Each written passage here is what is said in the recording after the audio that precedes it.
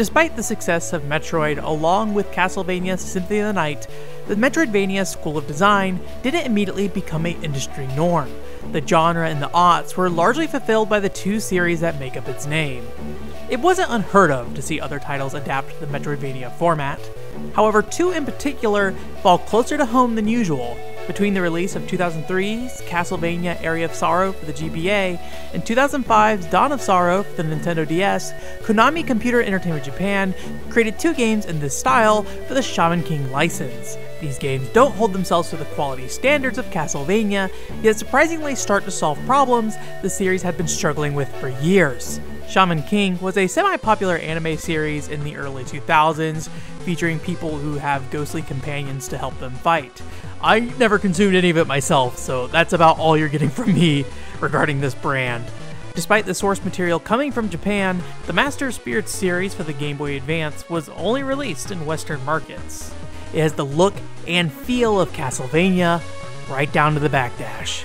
Even Area of Sorrow's soul system is here, which allows the player to absorb spirits for equipable attacks, buffs, as well as abilities. The general consensus seems to be that this game is likely using Area of Sorrow's engine as a foundation.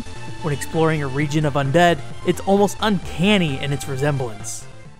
Oh hey Soma. It's not just a bunch of undead stuck in a castle here. Shaman King Master of Spirits world is completely different in aesthetics and layout. It covers a variety of generic but varied environments such as snowy mountaintops, lava caves, industrial factories, etc. Introducing new backdrops was something Castlevania had been struggling with around 2004.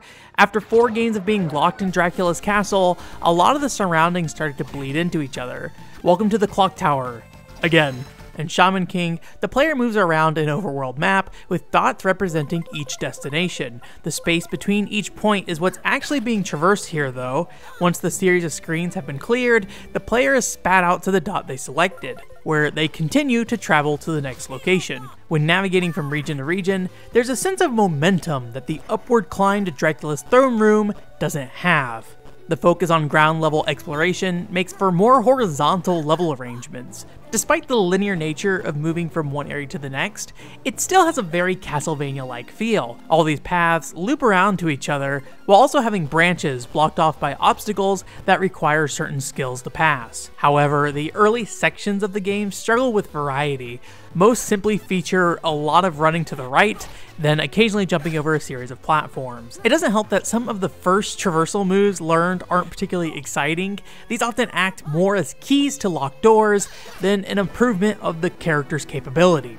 About a third of the way through the game though, the levels as well as the character's movement improve significantly.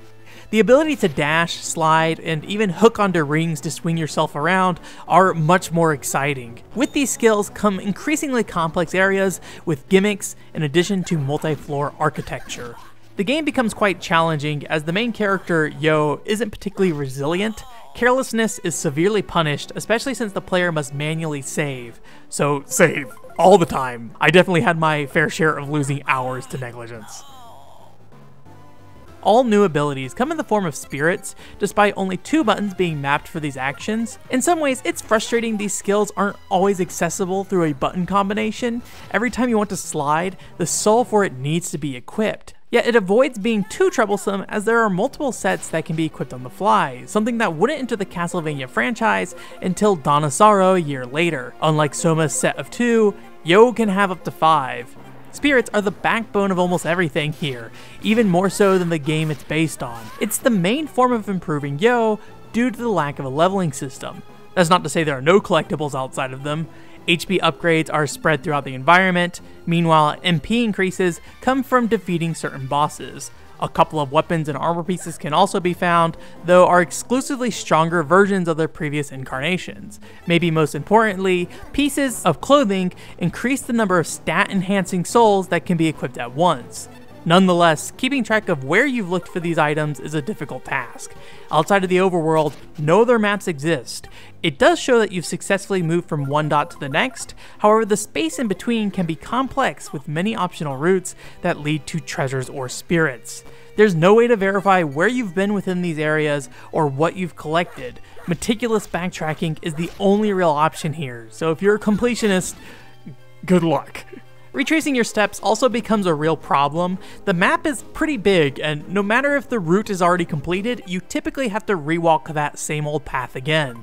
This can create some annoying situations. If you run into a dead end, the only way to go back is through the brutally hard region you just experienced to get there. There's eventually a soul that bounces Yo from one dot to the next, but I at least got it pretty late in the game.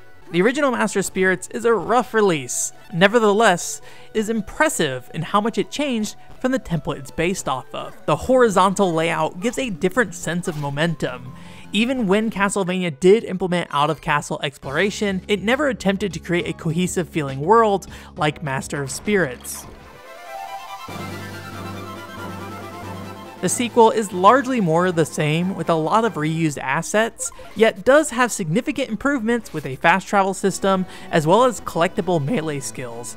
There's also an upgrade system for exploration-based souls, which greatly improves their functionality over the original game and allows for even more complex environments.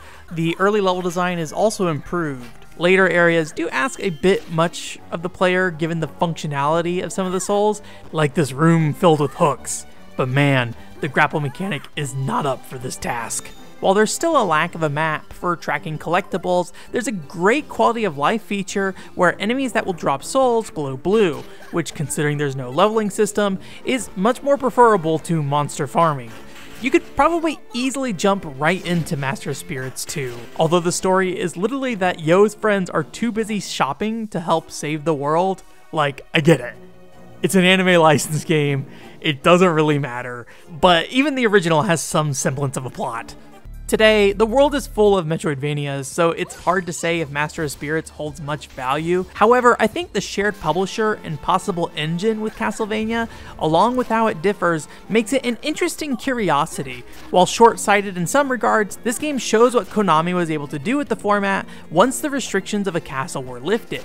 Moreover, it shows the possibility of what new blood in the development team would have added, since it seems like there is little to no overlap between the studio's staffs. It may not be as polished, but Shaman King's familiar yet distinct design is something that veterans of the Castlevania franchise can appreciate.